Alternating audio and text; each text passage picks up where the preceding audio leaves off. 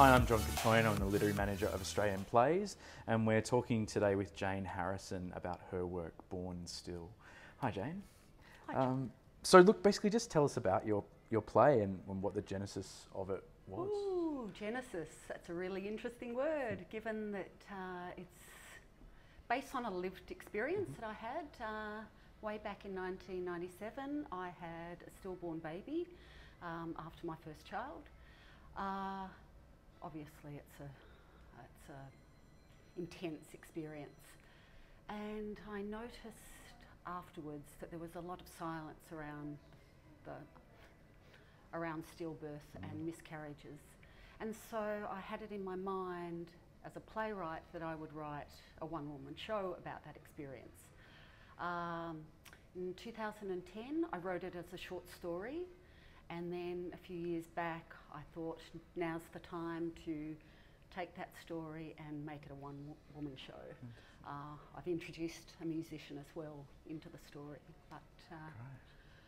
And so how do you make that decision? Is it just, it arrives and it feels right to sort of transfer it between, short story and play? Is it just distance, or? I guess I'd always wanted it to be a one-woman play. The short story was, at the time I was working on another piece. I was a writer in residence, and I had the first draft of that play flew out of me, and I had a little bit of time up my sleeve, so I just wrote this, and it also just fell onto the page. Yeah. Turning it into a play has been really about undoing the short story. Right. To a large degree, because of course it's very prosy, it's quite poetic, and a little bit flat. Yeah. Compared to writing a play, you have to make it very active. So yeah. And so sorry. No. That's about the the technical things of it. In terms of I think for me, writing it as a play is an incredible opportunity to have that private story shared with an audience, and hopefully it will resonate with many people's stories. Yeah. And so you've often, in your work, you've previously also, delved into personal histories or lived experiences. Has the way in which you dive back into material that you're connected to changed over time, or is it still a similar process to access? Well, I feel that this is really the first totally lived experience that I've written. I usually feel that a fictional story can actually tell more of a truth than the lived experience, because they don't neatly fit into a theatrical arc. So accessing the material, I did have because I had written it as a short story, I had that to draw upon, and then writing it now as a play, once it reaches the page, it is a story for me.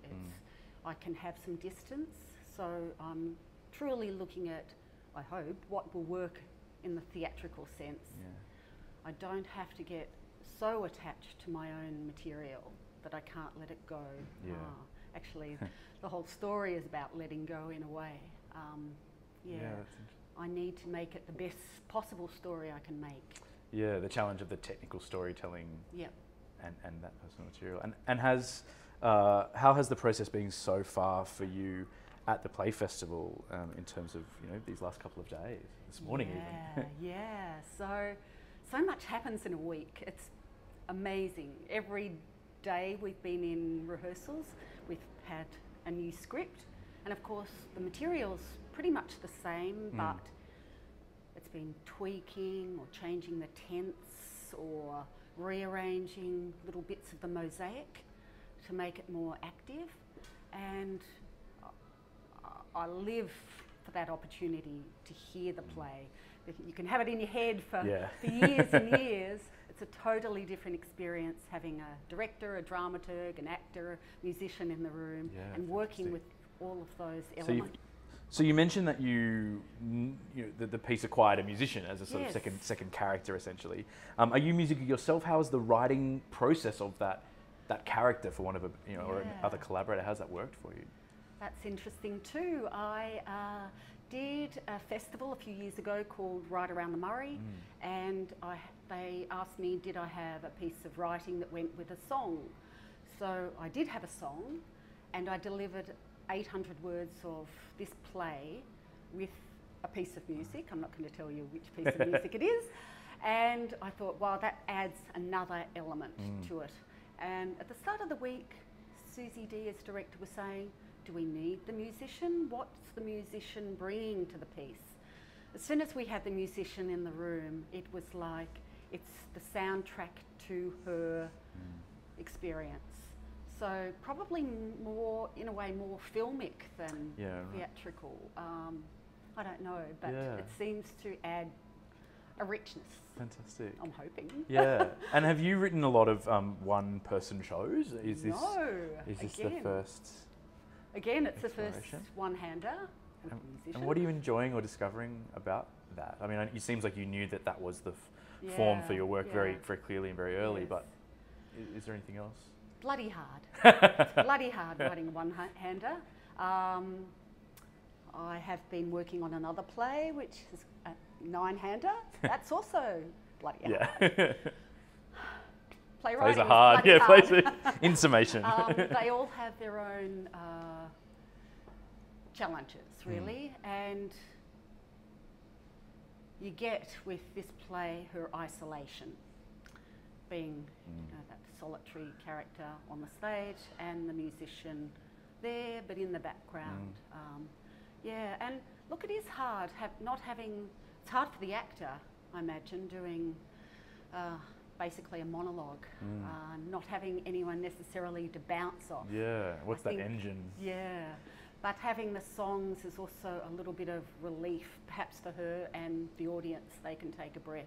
Yeah. Because it is pretty grim material.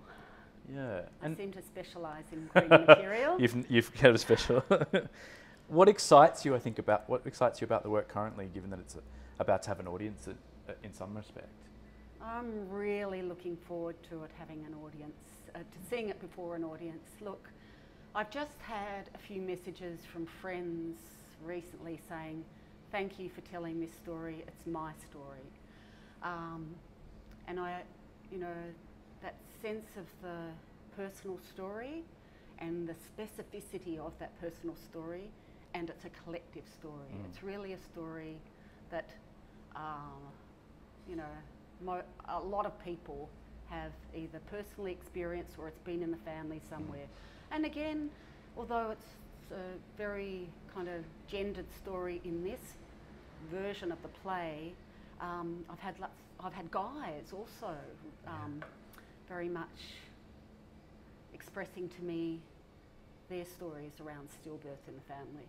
Yeah, it's a hugely still very much kind of an underground idea, isn't it? We don't talk about it or share or. Yeah, it's not like there's a taboo about this story, but it's not something that we tend to talk about. There's an awkwardness to this story. There's a silence to it in society. And has the work itself taken on aspects of that silence and stillness, or is it frenetic, or what's the sort of sense of it? It has taken on those silences a lot, but of course there's the risk in a play where something as huge as this happening, that either before or after fades away. So I've tried to give it some richness and body in the beginning, and then some stillness, and then hopefully another story emerges around how she recovered or how she deals with that silence. Yeah, that's really interesting. And for you as a writer, choosing when to dip in and out of material, when to dip in and out of timelines, was there? Is this primarily a piece about the aftermath of a tragedy, or the immediate aftermath, the long term? How do you decide as a writer what sliver of time to focus on?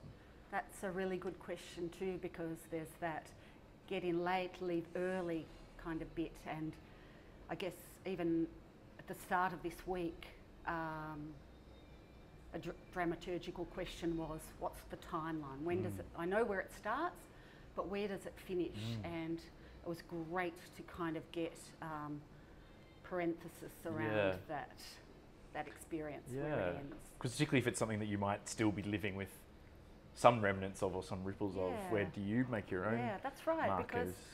Because it never goes away really, but in terms of the play, I have to kind of contain that experience.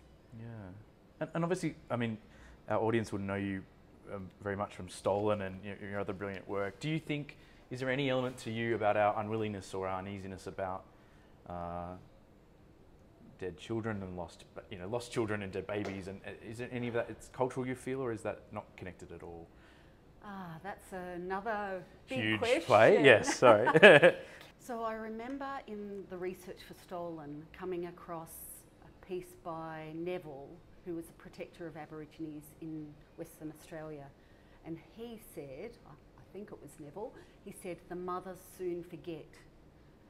Now, traditionally, of course, people don't mention the name of an Aboriginal person who's passed away. And was he confusing their cultural protocol with a silence around speaking? You know, like, how can you say a mother forgets? A mother can never forget her child. Misreading the grief. Who's died or has been removed. So I think in a way, in this play, Born Still, I talk about another woman who said to me, in 40 years, no one ever asked her baby's name. So there's that resonance. You know, there was a generation that did want to sweep it under the carpet, that you just had a stiff upper lip and you moved on. I hope I kind of speak for that generation. I felt I had permission to talk about it for a while, and then you're meant to kind of move on. Yeah. And how do you talk about it? When people say, how many children do I have? Do I say, do I mention the baby that's died? And I do sometimes, but not always. Yeah. And what's the space for you to, that thing that grief isn't linear. It doesn't just diminish in a nice kind of That's right. pattern. It's not neat. Yeah. Yeah, absolutely. Again, someone said, grief doesn't have a timeline. Yeah. So which is not helpful for a play necessarily. No, that's right. And the task here is to make it into a play so that it does honour the experience of so many people, so many women, not just my experience.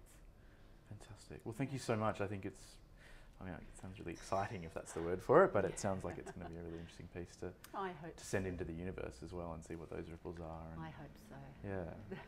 Yeah, fantastic. Thank you so much. John.